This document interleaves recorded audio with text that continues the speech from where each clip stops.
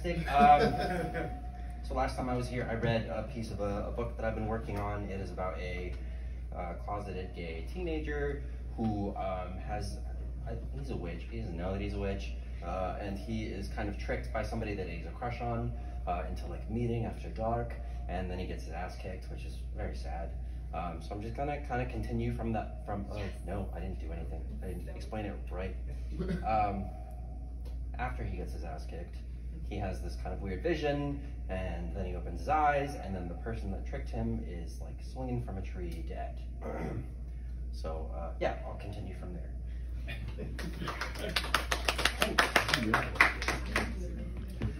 Okay. Do you know anything about what happened to Jake Morris? August's eyes only left the table in front of him to make sure Detective Rosenthal and his meek partner were still staring at him. They were. 3 days had passed since the night at the creek. Most of his wounds from that night had healed. His eye was still a little bruised. He shook his head. Nope, I barely knew that guy. Detective Rosenthal nodded slowly and then tossed a folded piece of paper in front of him. Have you ever seen this before? August didn't need to open it to know exactly what it was. Yeah, of course I have. It's already a weird letter because you're writing it to a guy, but I think what's a little extra weird is that you wrote it to a guy you barely knew. August sat in silence for a few moments, willing his mind to come up with the correct combination of words that would shed this suspicion, but then the door to the principal's office flew open. His Aunt Rachel barged in, hair disheveled, apron covered in grease, eyes wild with anger. What the hell do you think you're doing? Detective Rosenthal appraised her. Who is this? He asked Principal Jones. I'm his fucking guardian. That's who I am. You know, the person that you're supposed to contact before you start questioning him. Detective Rosenthal snorted and rolled his eyes. Ma'am, we are just having a conversation. His partner, Detective Green, shifted uncomfortably and tried to look away. Is he under arrest?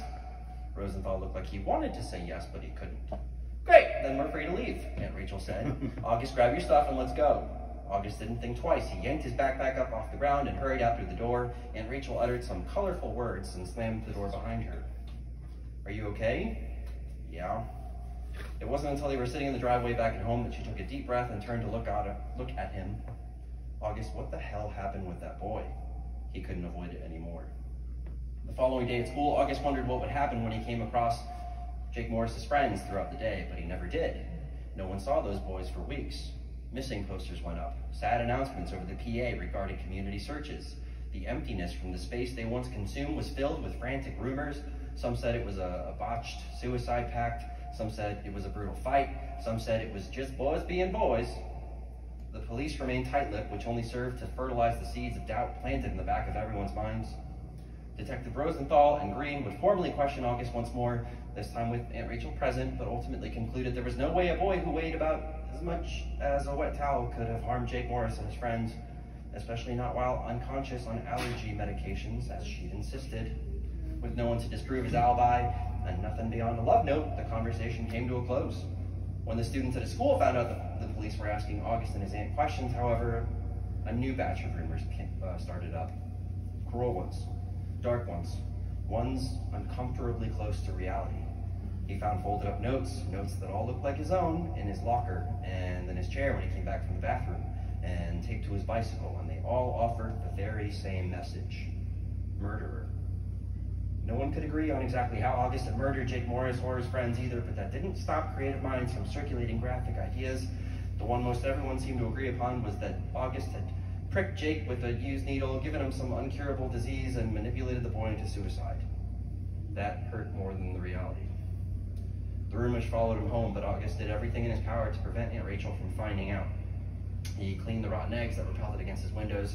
He hid the notes that they wedged into the cracks in his door.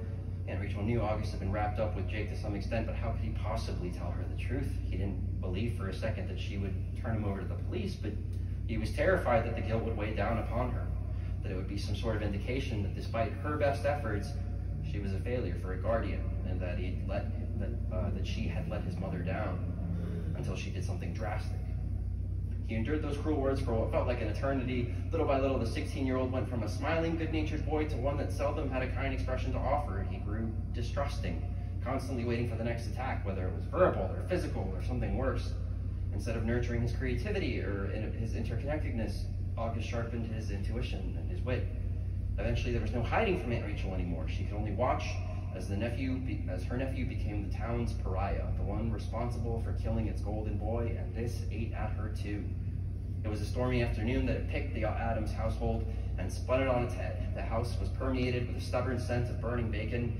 Aunt Rachel had slept through her alarm and had her hair up in that messy bun that warned August to keep his distance. And the roof was leaking. 3 steady knocks came to the front door. Aunt Rachel and August swapped glances like they'd both been anticipating this. She must have seen the fear in his eyes because she exhaled especially loudly and summoned the courage to answer the door. Standing at the threshold was the meek Detective Green, dark eyes peering at her beneath a drenched newspaper he used to shield himself from the rain. Aunt Rachel rolled her eyes. "What do you want?" He looked up at the newspaper, which was beginning to separate into chunks of unrecognizable slop. "Can I come in?" There was an unease in his voice, like maybe he wasn't supposed to be there. She seemed to search herself for a moment before stepping to the side. "Thanks," he said, crumpling the newspaper up into his hand and leaving it by the door. "Sorry." He stepped in and he noticed August at the table holding up a spoonful of cereal he forgot he was too preoccupied to remember he was holding. "Evening, August." "What are you doing here?" August dared. "I shouldn't be here," Detective Green started, glancing over at their front window. "I really shouldn't be here." "Then why are you?" Rachel asked, folding her arms. "I always wanted to be a cop since I was just a little boy. I'd sit in my pappy's lap and watch Magnum P.I. on the TV and dream about catching bad guys, doing the right thing, helping innocent people." This is a weird way to start a conversation, August muttered. But it didn't stay so simple growing up. Inside Detective Green's eyes, August could almost see the little kid Green was describing, head in his hands, battered by the grimness of reality August had been drowning in for the past week. Sometimes the law is so focused on getting even, they don't mind what happens in the process. "What are you trying to get at?" Aunt Rachel asked. "And sometimes that oath we take don't mean nothing to them. They'll look out for their own and the people who line their pockets before doing the right thing." Is that what's happening right now? Detective Green finally made eye contact with Aunt Rachel.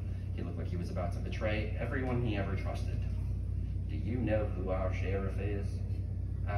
No, I don't really get into politics," Aunt Rachel said. "Sheriff J. Wyatt Patterson." He waited for Rachel to make some sort of connection. August couldn't figure it out either. "Sheriff J. Wyatt Patterson, second cousin of Mary Jean Reagan." "Mary Jean Reagan is Jake Morris's aunt." August felt a cold chill rush over him. Shit. "I was getting ready to go to my knitting class after work yesterday. Bust enough buttons on your trousers and you'll go to knitting class too. When I bust a button on my trousers, and I stopped to get my knitting kit out of my desk, and I overheard people talking real quiet like in the sheriff's office. Now normally I'm not an eavesdropper. My mama told me if you eavesdrop, then Jesus is liable to come in the night and slice your ears clean off. But I heard them mention August's name, and that's my case too, so I figured I had a right to know." "What did they say, Detective?" Aunt Rachel asked. "You can call me Oliver." A smitten look flashed across his features at the sudden sign of respect. "What did they say, Oliver?" The sound of his name pulled his thin lips into a meek smile.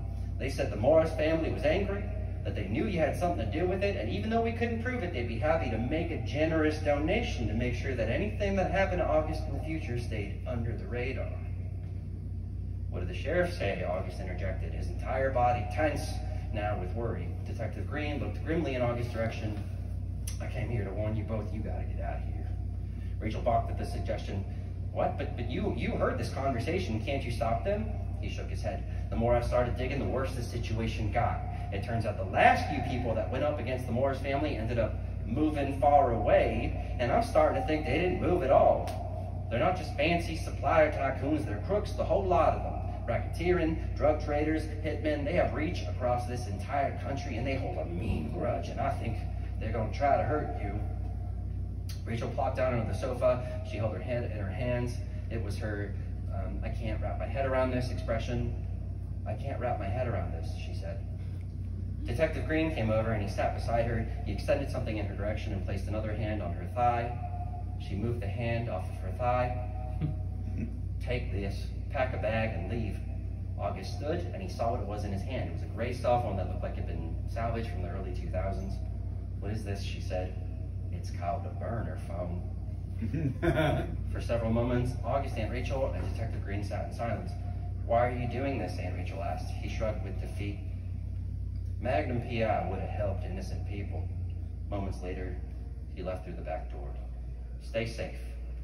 Once they were alone, August and Aunt Rachel discussed whether or not there was a possibility that Detective Green was even remotely close to the truth. He didn't strike them as a particularly malicious human being, but what if this was all just some setup? What if the Morris family was trying to get August to run away to imply guilt?